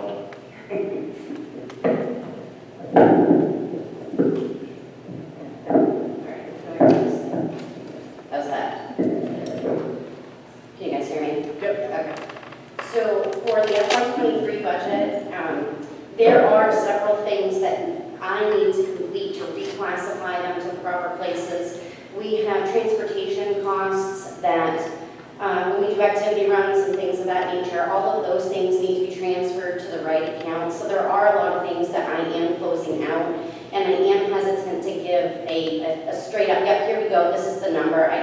That number will fluctuate until I have the books closed. We still have accounts payable going through each year. So as far as June is concerned, that's kind of where we're at with FY23. I will have some better numbers for you, hopefully for the next meeting, because we'll be a lot closer in that closeout process with bills for the end of the year. And then, I'm sorry, Brian, I'm not sure what your question was with July and the 6.2% and... Do we budget per month? We do not. We don't budget per month. We You do don't not. have a forecast. So my follow-on question on what's the forecast for August and September, we don't budget by month. So Correct. that's something that, as a finance committee, we can look at so that we can Correct. No. tighten that up. So, historically speaking, your July, August, September are going to be heavy in expenses because we have all of the supplies coming in to start the school year out. So we tend to actually spend probably a little more in the beginning months. Teachers will generally, you know, they submit their requests, this is what we'd like. Once the budget gets approved, the building level clerical staff are ready to go to enter their purchase orders, get them through the approval process. They're submitting them off to vendors as fast as they can because every other school district in the state of Maine is also doing that. So we want to make sure that we get as much of the stuff that we want without it getting back ordered or what have you. So you do see a higher amount of expenses in that July, August, September-ish timeframe. They start to kind of steady out as we get through the year. I hope I'm being clear, I hope that makes sense. It does. You don't have a monthly or quarterly budget, you just have a yearly lump sum that you deal with. Correct. So I guess that's a goal that I'd like to see in the finance committee, that we begin to start with a quarterly budget and then narrow it down to a monthly budget so that we can manage this more effectively. So. So, do you have the current undesignated fund amount, and then it looks like there'll be quite a hefty leftover from 2023? So I do not have the number as of yet, because again, it's still moving for FY23. That number is The undesignated is moving? for FY23. It's still moving because we still have bills coming in from June. But we still have a surplus in the budget. We still have invoices coming in for goods and services received through June 30th. So we still have, that's why when you come in to sign warrants, we have 2 for accounts payable. One is for June, the other is for the new fiscal year. So that when we're looking at undesignated fund balance, the change to undesignated fund balance in a fiscal year is the difference between actual revenues and actual expenditures. It is not budgeted versus budgeted, or budgeted versus actual. It is actual versus actual. Whatever the difference between the revenues we took in and the expenses we paid out, that is the change to fund balance. So as long as we're still trying to tie those bills and expenses out at the end of the fiscal year, that change to undesignated is going to continue until the books are complete. So the amount that you're going to put toward the undesignated will change, but you're not drawing off of the undesignated. It can go either way. It depends on if the revenues are higher or if the expenses are higher. If our revenues are higher, our actual revenues are higher than our actual expenditures, then we will be adding money to undesignated fund balance. If our expenditures are higher than our revenues, we will be taking money away from that net change to fund balance. But until we know what the change for the fiscal year is, we won't know what the total undesignated fund balance is. Do you know what approximately, or in 6 figures, what the change may be? Because I'm looking at over $800,000. I do not have the report in front of me. Can you tell me what column you're seeing the 800,000 in? Are you seeing that in the budget remaining column? Yes. Okay, so under the June 1st through June 30th, 2023. okay. So again, that budget column, the budget remaining column, is not going to have the effect on fund balance. You have to look at actual revenues versus actual expenditures. So I believe, off the top of my head, forgive me if I'm wrong, the expenditures are a positive number on the report, and the revenue shows a negative at the top. And if you look at the very last page of that June report, I believe it is a positive somewhere in the vicinity of $200,000. Am I somewhere close? Yes. Okay. 221. So that number is positive. As of right now, we are actually taking away from our undesignated fund balance. Interesting way to word it. Think of it like your checking account. When you take more money in from your job and you deposit it into your checking account, you're increasing the amount of available funds that you have. But if you are spending your money faster than it's coming in, you're taking away, now you're giving into your savings, you're taking away from it. It's the same idea. Perhaps I'm saying the wrong thing. Undesignated fund was the surplus amount that's money's left over that we've been putting in. Is that It right? kind of. It is accumulation of the net of that over the course of the years. So it's not one singular year. So we have an FY22 undesignated fund balance, which is what the auditor reported at the last, when he did his presentation at the last meeting. I can't give you FY23 because I don't know what the FY23 net change to fund balance is going to be. We're not done with those transactions that affect that undesignated change. It's cumulative each year. It's cumulative. Any other questions for Jane? We're in the black for 23, right? As far as how much revenues over expenditures, as of right now, the expenditures are over revenues.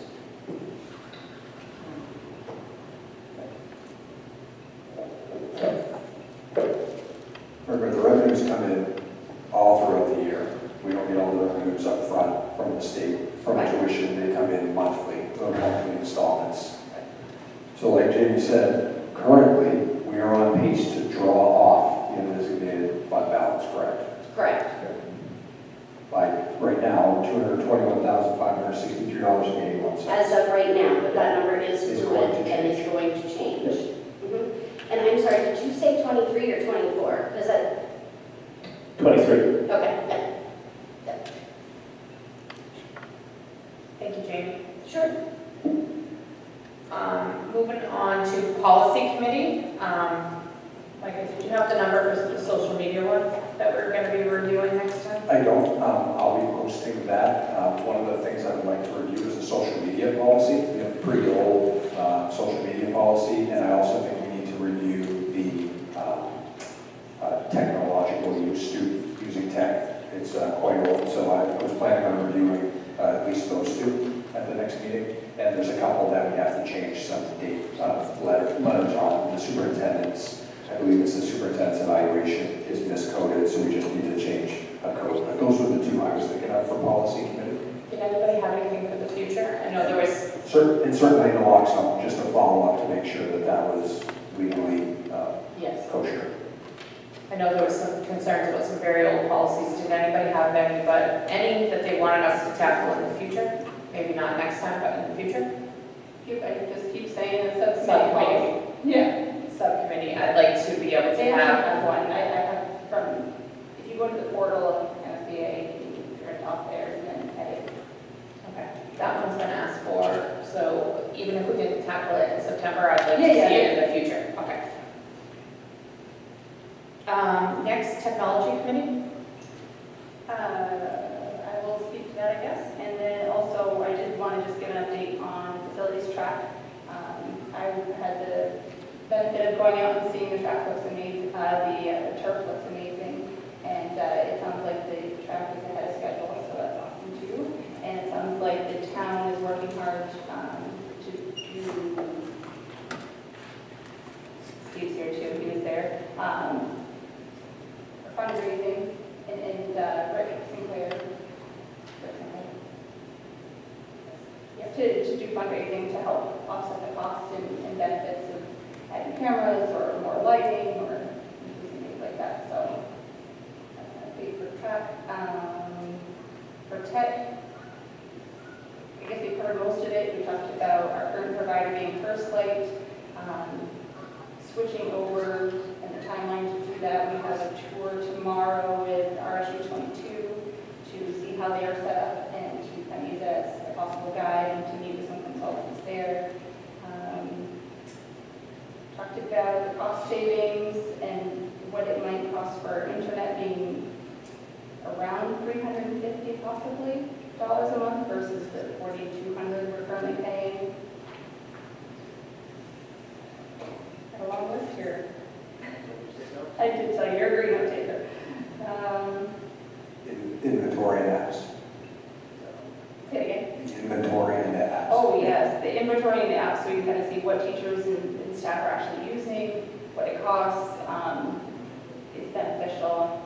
See if we can trim down some of those. And you had said that Alan had things to add into this. I didn't get any update from you, so. I just haven't forwarded it along. I haven't reviewed it yet, but Alan did notes as well. So we had two note takers, and I didn't have the chance to blend the two, but we've got more notes. So. And then there was the possibility if MSLN wouldn't take us on that we may have to do an RFP for internet again for ourselves, and that's something that we have to look at too, but hopefully that won't be the case. Thank you. You guys certainly accomplished a lot in one meeting, so thank you. No spruce update that I know of. Oh, do you? No. Okay. I didn't think so. I thought it was too early in the year to be meeting. Let's go around and talk about possible future agenda items. I did want to add one that's the time of year to talk about our committee goals. And so we will be talking about those next month. So I'd love input from people on if they had anything that they wanted to add to that. And would you like me to ask Jody to send what we had last year, what you had last year? you read my mind. Yes, please. That would be great. So yes, we'll send what there was last year, and I really would like feedback from the committee on that. I have a couple of questions for follow-up. Chris had asked for us to change meeting schedules. Is that, he didn't have that listed, is that all set now, or? Yep, I want to be able to keep everything as is for as much as we can. Thank you for bringing that back up. I want to just be able to keep I think it's important to have the schedule as is, and I don't want to change it. Say if I'm not able to attend, if you're not able to attend, I just think it's important that we stay with the schedule, so, perfect. And,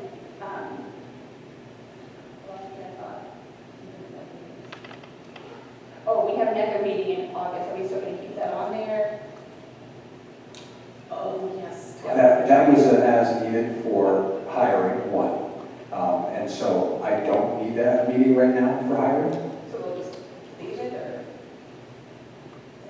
what if we it was just as, we were gonna implement it as needed tonight, so we don't need to do that. And I am going to be sending you a couple of dates for training to do a workshop with Maine School Board Association and Maine School Management Association. That was Eileen King and Steve Bailey.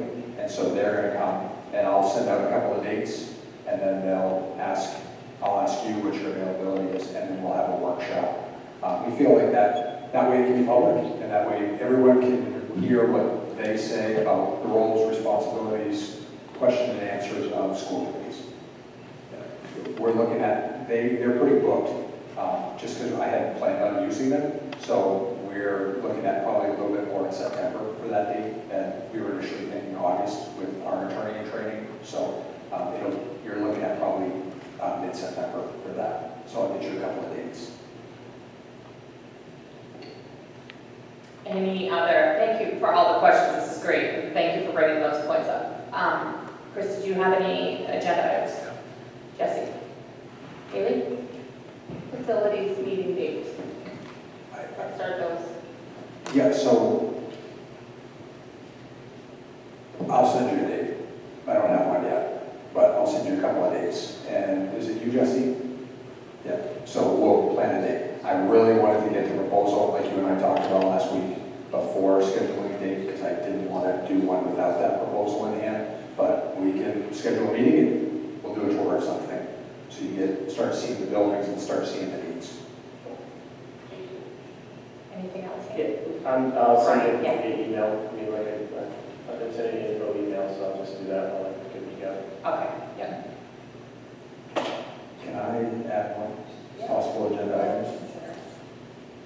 So one of the things that I forgot to mention in the principal's report, and then I saw him walk back, was we have been reviewing the very limited number of applications that have been coming in for attendance monitoring. That's his cue. I'm standing there. I know, I'm sorry. And we're not having many, and then as you know from a meeting or two ago, a very good attendance monitor, our third or fourth one in 5 years.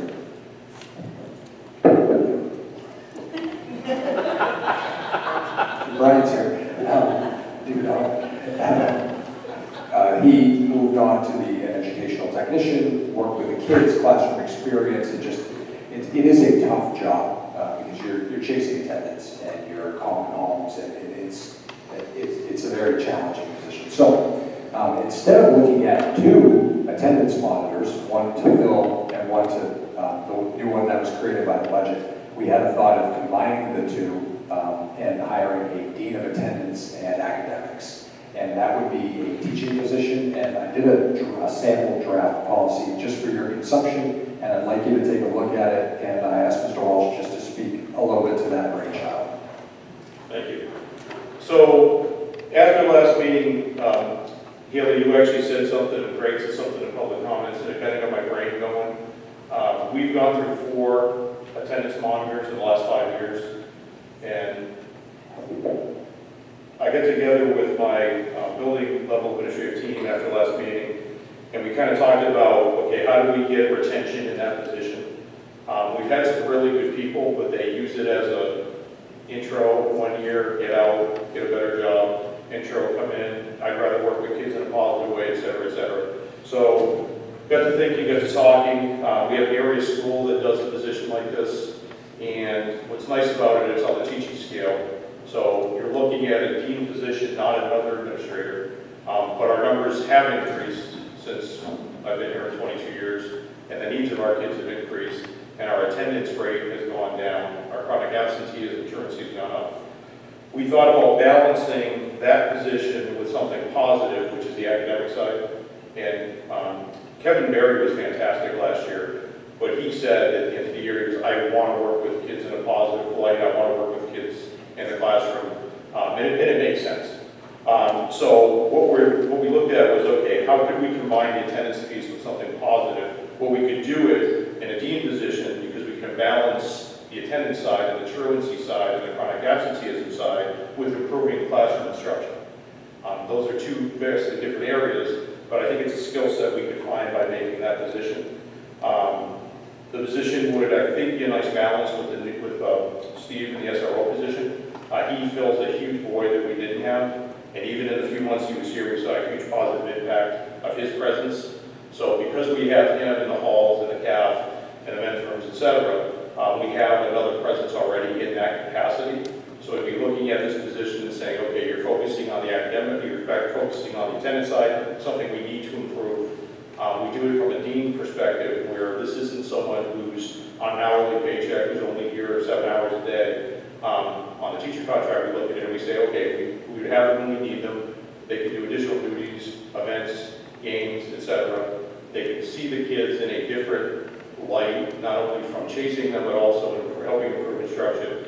And we think we could hopefully then get someone who wants to stay for more than a year, because that's been our biggest issue. 4 good people, and still good people, but again, they only were here a year. And so we tried to figure out, we think it's the best way to do it. We want someone who has the teaching experience, the professional development experience.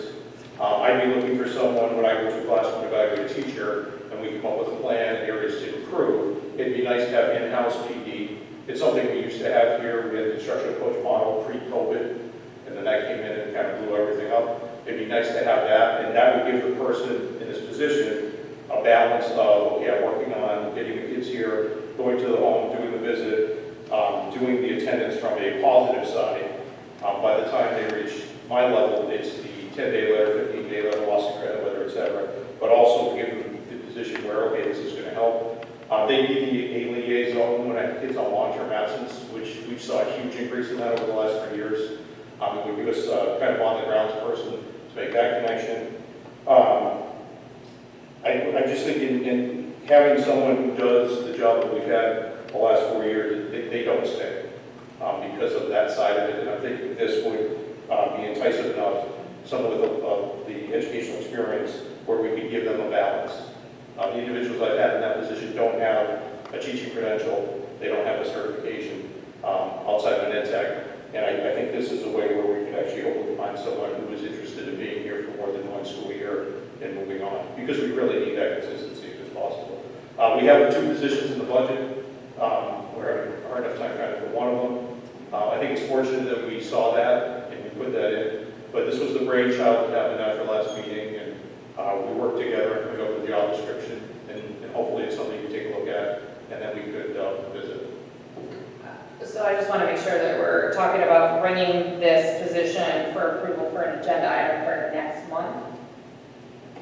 So right now, I would bring the job description for approval in September, and then we post and then hire that position after that. Okay. So it's not an ideal time frame, but the plan would be to bring the job description forward, let the next 3.5 weeks go by, see what we continue to get for applications, but then to change course. We're almost awash financially when you look at the 2 positions. So you're looking at mid-40s for both attendance monitors when you factor in salary and benefits, but you get a fixed time frame, right? We can hire a teacher, somebody on the teaching scale who has the appropriate qualifications, and you're looking at roughly, $40,000 to $60,000 in salary, and then another fill in the benefits. So I figured them both to be a wash. You were going to spend $85,000 for 2 people, or you could spend $80,000 to $85,000 for potentially one really strong candidate who could do, frankly, who could do something that's also incredibly valuable in the attendance. So we're not writing off the attendance yet, but we feel like we have to shift course based upon just what we're seeing that's coming in. And you may have noticed last meeting, the attendance secretary resigned and was moved to Portland. So that's another hole that we're trying to fill right now too. So it's not a big number. But. Okay, so did you say that this person would do the house visits? Well, I think that was, I thought it was a law enforcement. So I'm looking at, so we wouldn't just send the SRO out, whether it's a guidance counselor or it's a academic dean or what have you. I'm looking at this person who can be a positive liaison between the family and the school. And I say positive because, again, what I send out is the letters that have the language about the law, and when, by the time they meet with me, they're losing credit. I want somebody who can be a positive. The people we've had in that position have been really positive. and have worked well, but they work a 7-hour day, that's where it ends. I'm looking at this person with, more salary, so it's okay. We can have them be part of that process as well, if it makes sense. If it's a risky visit, then no, it would not be with you principal, or it's just a principal along with the SRO. That was my other question as far as, do you find that those jobs aren't being filled because of the wages? Is that the returns, or is it just schools in general? They do the job for a year, and it's not a fun job. Yeah, because it sounded like you needed extra hands in the school. There is, we And do. I want to make sure we're supporting the safety of the issues that have been going on. We do, but we're facing the same world that everyone else is when it comes to certain positions. We're not getting 20 applicants or 10 applicants. We're getting people, again, they do a year, it sounds good, it's great hours for some people, and then they do the position, and again, over the last 5 years, all 4 people have left.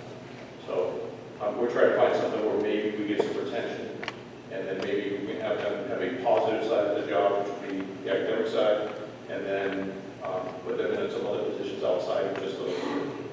That's where my head has gone to, hopefully get someone qualified and who wants to be, who will stay more than a year. Is this going to get you and Steph Bieberstein out of the lunchroom? I tell you what, I think we should ask our parents to volunteer in the lunchroom. I don't know. The reality is, I mean, so when you've got 185 or 200 high school kids in the CAF, you got to have people in the CAF. And right now, I'd love to come up with a solution to that, but quite frankly, at the end of the day, there is not a great solution to that. No, I get it. It's just, it goes back to that highest and best use of time is what it comes down to for me. So that's the only reason why I asked. Yep. Stephanie would love to be out of the cafeteria. So this person would fill the job of the attendance person you have now, plus sort of be a hall monitor. We would utilize a skill set that would allow them to help us with the attendance side, but also with the academic side, which I haven't had. Is that like when you have a substitute? I'm just trying to understand. So when you have a substitute, you already need a substitute, you don't have one, this person can fill in. Well, as any of us do, correct. And so it doesn't solve the hallway problem. Well, again, I'm not against your idea. I'm Yeah. saying it doesn't sound like this solves it either. It sounds like we still need hall. Again, it would not, when I was in high school, there were probably 6 regular ed techs who were all monitors, bathroom monitors. Those days are long gone. Those people no longer exist. It doesn't solve it, but I think having another person who we can wear many hats is probably not a bad idea. And again, I'm trying to figure out how we can have someone in that position for more than a year. Right, yeah. Which will give us some traction, and hopefully you get a positive result from that. If we have further questions, certainly send Brian an email, include Mike and I on it, just so that we know what your thoughts are. For vacancies. What was that? Yeah, how are we looking overall as a district, or as a department? Are there any critical vacancies that are still out there? Just the attendance secretary here, not attendance secretary, what do we need an administrative assistant here at the high school, and then potentially these 2 attendance monitors or a dean of students. I believe we are reappointing that. Alicia, new We position. hired her. No, no. Oh, now we're going to need self-contained teacher at the elementary school. Yeah. Can we just hire her? No. We have 3 at the high school currently open, so. Probably. 3 vacancies in high school. We have the 2 monitors and then the secretary. Do you advertise anywhere other than in serving schools? I would have to check with Jody on that, because some positions we do, and some, like teaching positions, we do not advertise outside of serving schools. I'm going to say this. The last time our attendance sector position was open, pre-COVID, we had 61 applicants on serving schools. This time we have not. Wow. Maybe we can just list open positions on the administrative reports. I mean, it's a good idea, so that we would know if there was 10 teachers missing, which there wouldn't be. Yeah, that's something that I can put into my report, especially in the summertime, where it's helpful to know. But I know it doesn't sound like it, we're actually in a really good spot compared to last year at this time. I hired several people in the middle of August, several teachers in the middle of August last year. Brian, did you have any other agenda items? I think we're back. Thanks, Brian. I'd like to Thank you. Let's now take the approval of the warrants as a group. I'm trying to look, it looks like there's 11 of them. Do I have a motion to approve the warrants as presented? So moved. Is there a second? Second. Any discussion? All those in favor? Motion carries. Do I have a motion to adjourn? Do I have a second? Motion to adjourn at 8:27. Is there a second? I missed this. Oh, there was no second, yeah. Second. All right, all those in favor? Brian, are you in favor of adjourn? Perfect, thank you.